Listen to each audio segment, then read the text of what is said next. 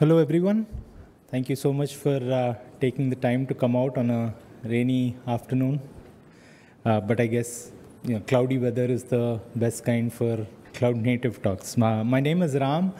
I work as the chief evangelist at the Cloud Foundry Foundation. I also help out on a couple of other Linux Foundation projects. But today I'm going to be talking about some of the stuff that I've had to deal with when talking about platforms, and especially in the cloud native context. Now, a big part of my job involves speaking to developers, much like yourselves. And a big part of those conversations are questions, and questions that sometimes I might not have answers to, because as you'll see when the talk progresses, this can't be much of a lightning talk if I get into solutions to these problems. But the idea is we focus on some of these questions, and I thought I'll just compile a few of the conversations I've had with various folks over time. Now, the success of this tiny little project known as Kubernetes and the cloud native projects that are associated with Kubernetes has resulted in a rather massive ecosystem. So there's ways in which to build applications, and not just one or two or four or eight, but like about a dozen ways in which you can build. And then you can add another 24 ways in which to deploy applications, and then 14 ways in which you can do observability, and 5 ways in which you can secure your application. And so this massive ecosystem has developed, which we love to call the cloud native landscape.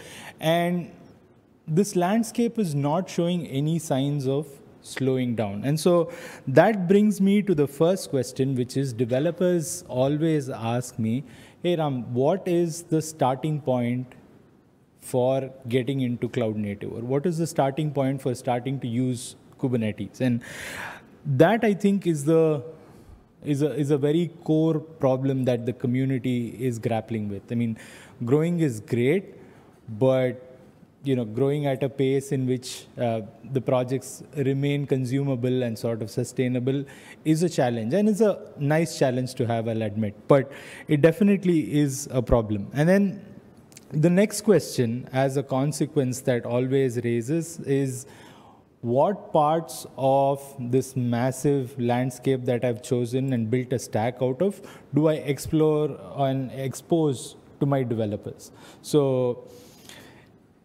developers being shown a lot of the underlying parts of the stack might not necessarily be a good thing, because let's face it, most of the problems that we have are because developers are seeing a lot of things that they're technically not supposed to see.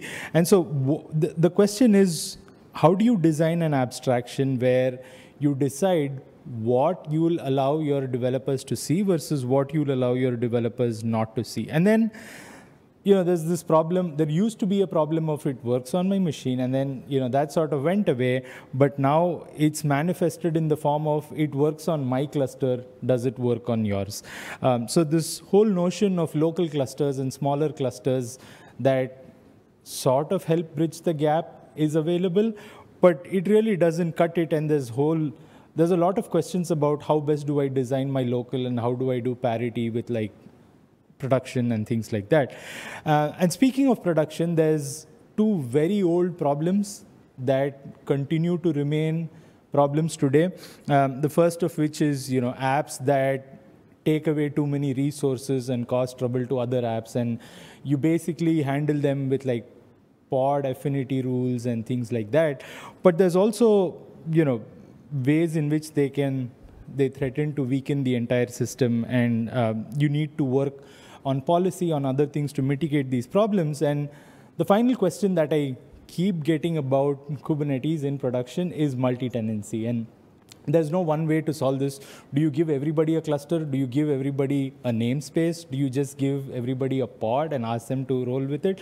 And so there's so many different tools that have come up with different solutions. And the last things I wanted to leave you with is, this is one of the projects that I contribute to that solves some of these problems. So if you're interested in these class of problems, I highly recommend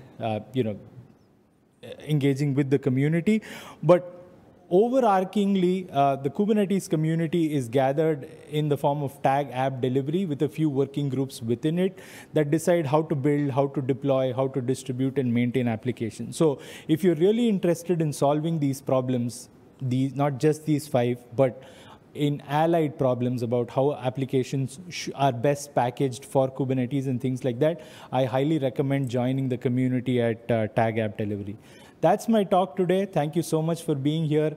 I have a very special relationship with Hong Kong from past lives. I have very nice memories of the city, and it's wonderful to be here and give a talk today. Thank you so much.